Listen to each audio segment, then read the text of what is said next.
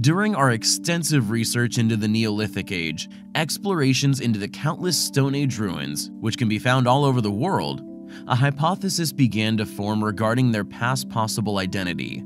However, evidence continues to mount suggesting that this was incorrect.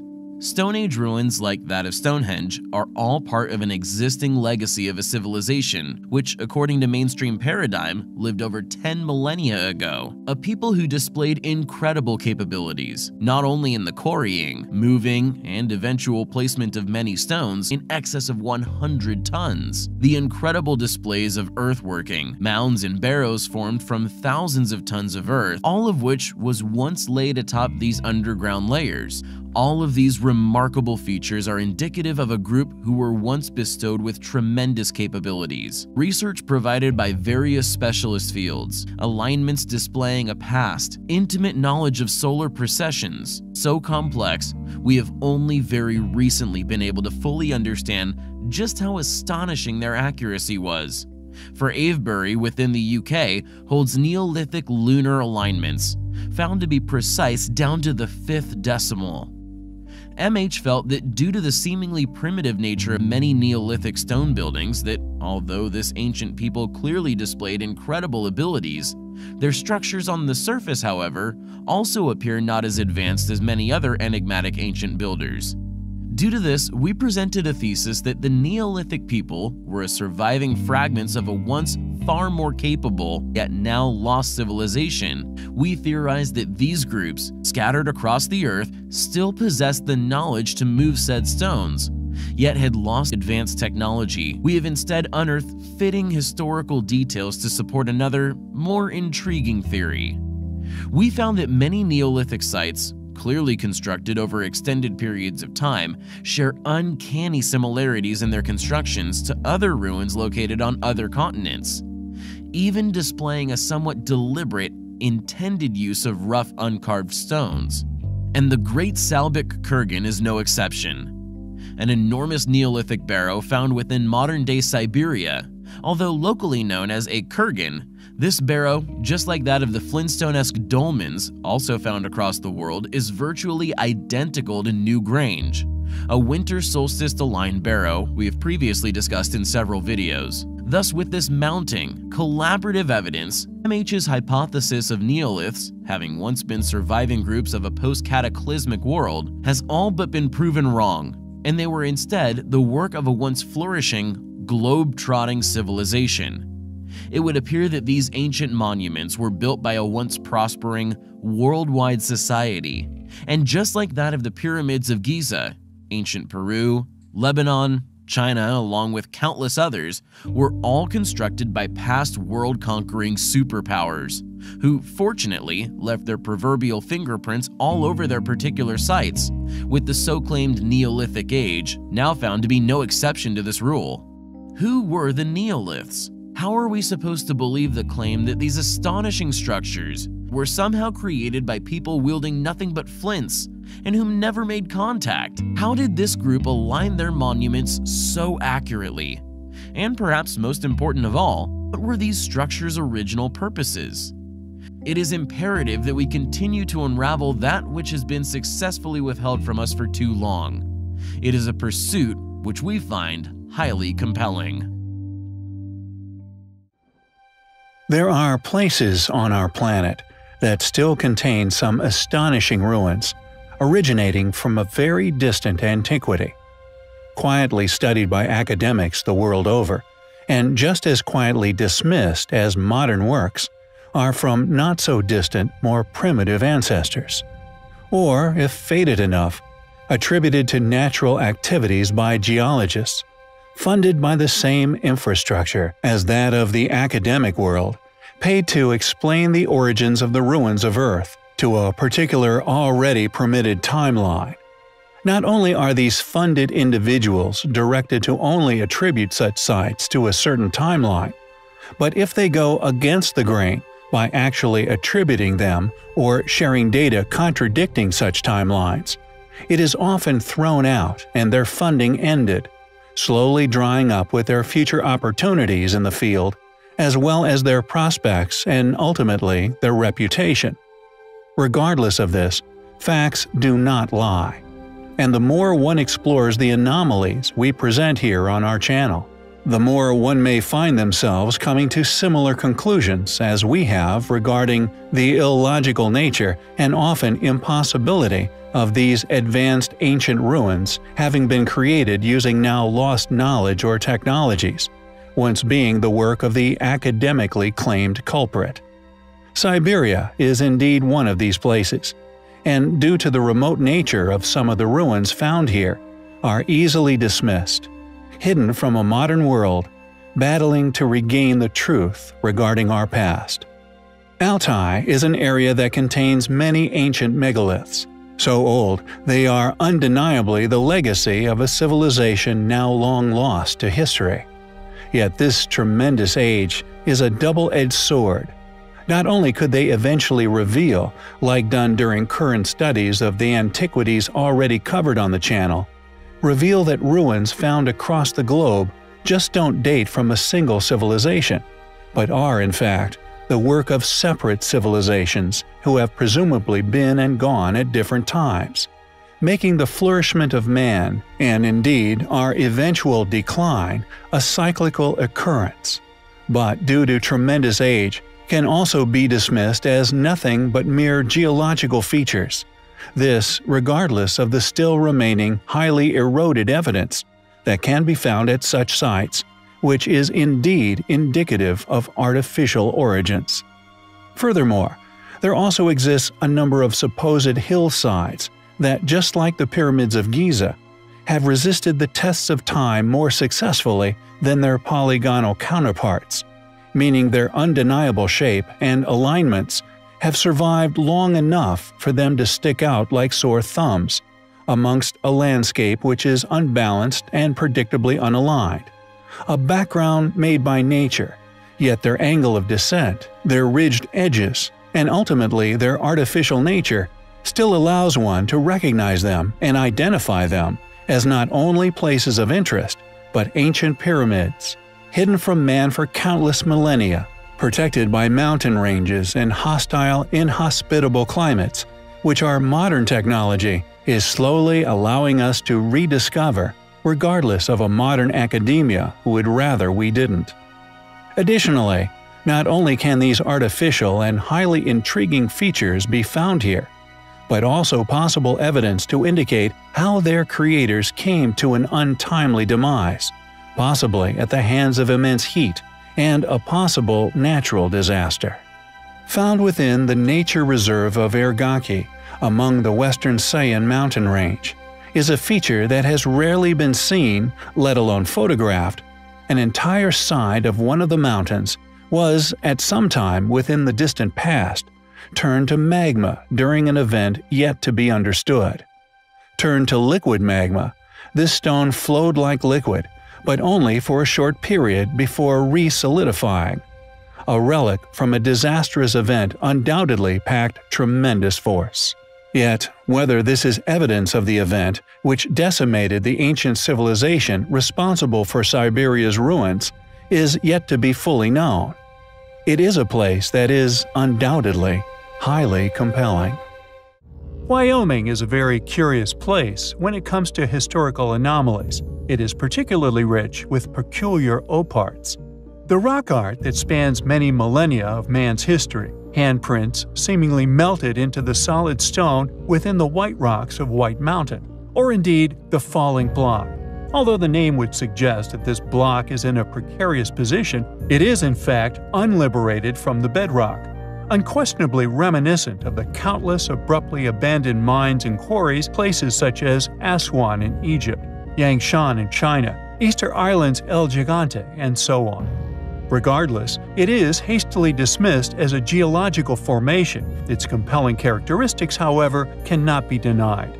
Its unnatural shape, its level top, its out-of-place appearance, as if placed there or as if it had fallen from the sky, not to mention the curious symmetrical patterning on certain sides, the same possible tool marks we have previously identified on stones, within such gigantic megalithic sites as that of Gornaya Shoria, another site littered with similarly sized blocks that are also argued as natural, Yet the artificial characteristics present at the site would make this explanation unlikely. Located in the eastern part of the Bighorn, in a plateau northwest of the Dihedral's wall, predictably little official study has been published in regard to the falling rock, although it is well known within rock climbing circles, indeed due to its symmetrical and seemingly worked shape, making it great for practice before taking on the bigger climbs.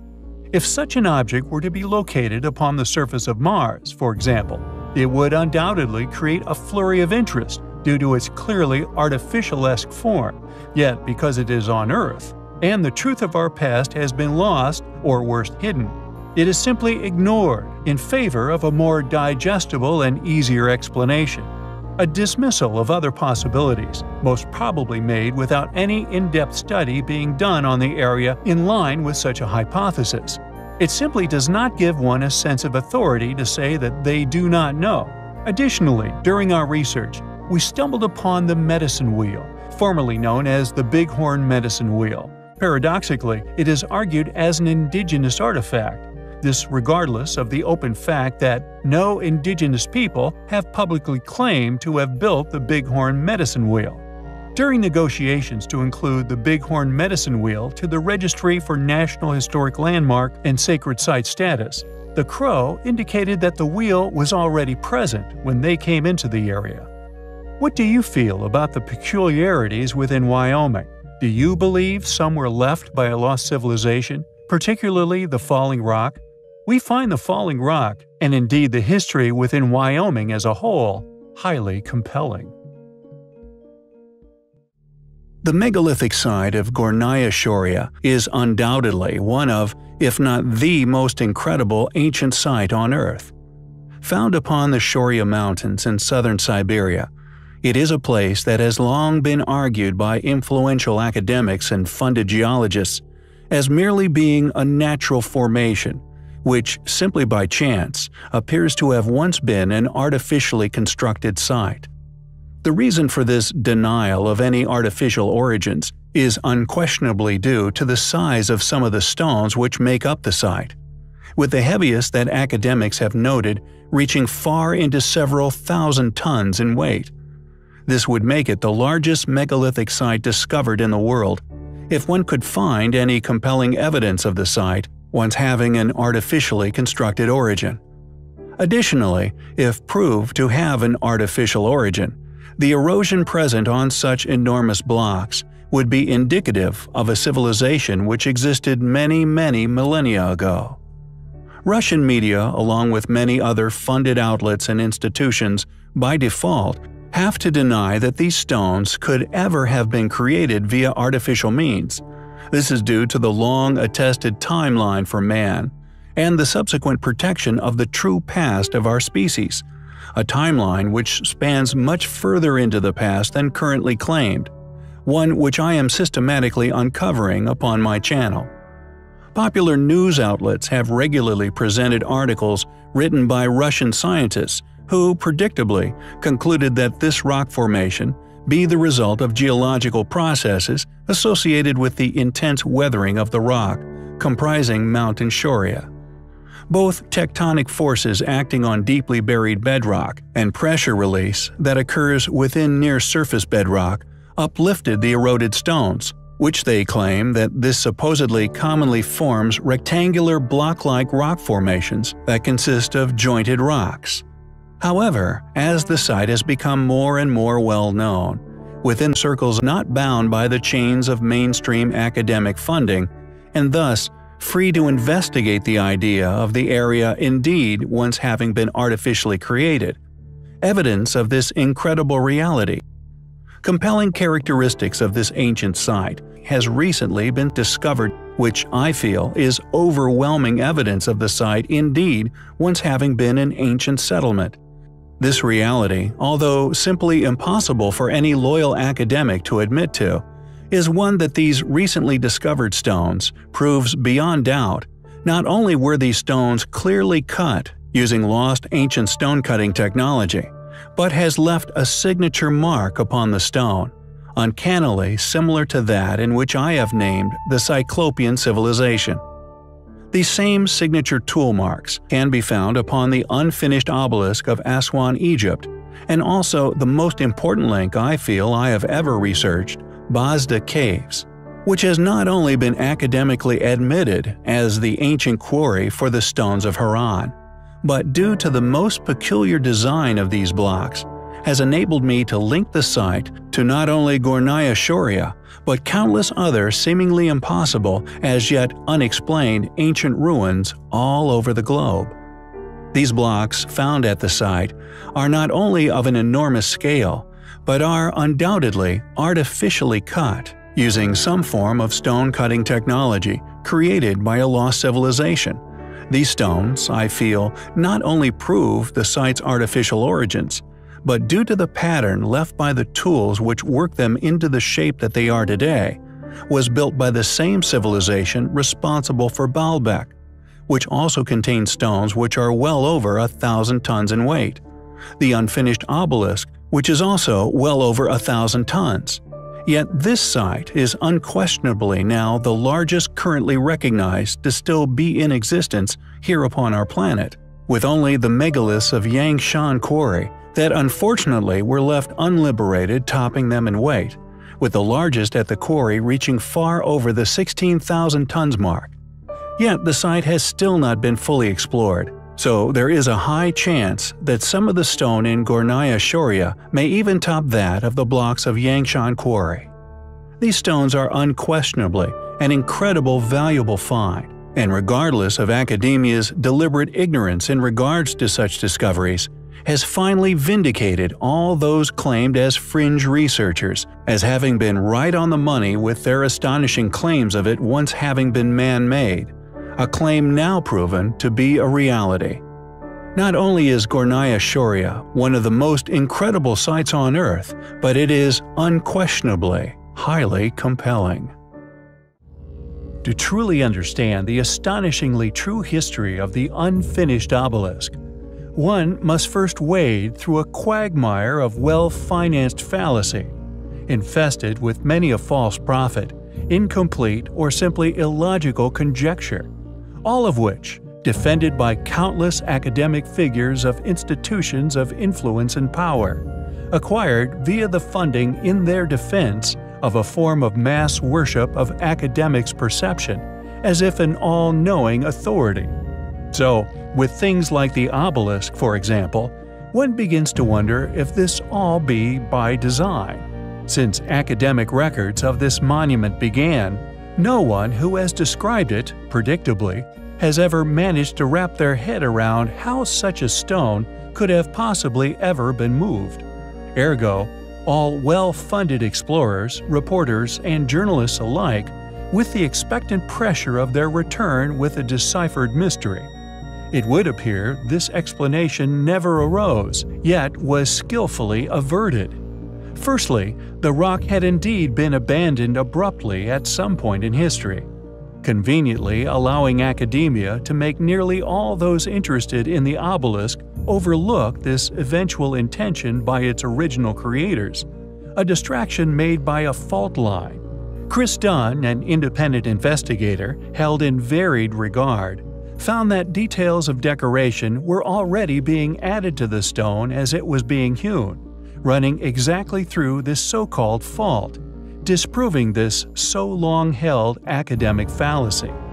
Yet, alas, although the unfinished obelisk lay still attached to the strata of earth, like that of the larger of the two megaliths in Yangshan Quarry, the largest some 16,000 tons, academia is not required nor would even attempt to provide any logical explanation as to how these blocks would have been moved. Additionally, however, and perhaps most revealing, is the Pregnant Lady of Lebanon, a 1,000-plus ton megalith, so large that just like that of the unfinished obelisk, no attempt was ever made to explain the ancient civilization responsible could have moved such stones to their final placements.